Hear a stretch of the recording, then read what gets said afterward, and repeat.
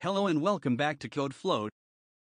If you have ever stuck with auto-completion of code when you press tab on VSCode, then this video is for you.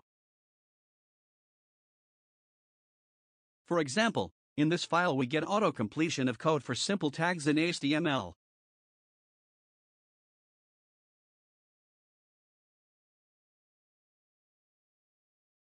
But for any other complex statement, hitting tab is not working. We can solve this issue in simple steps. First, go to Settings. From Search Settings, search for tab completion. And you have to set the value from off to on.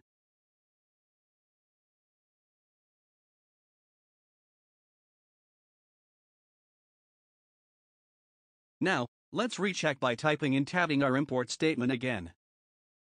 Yes, it works. This is a pretty simple solution, and hope you enjoy it.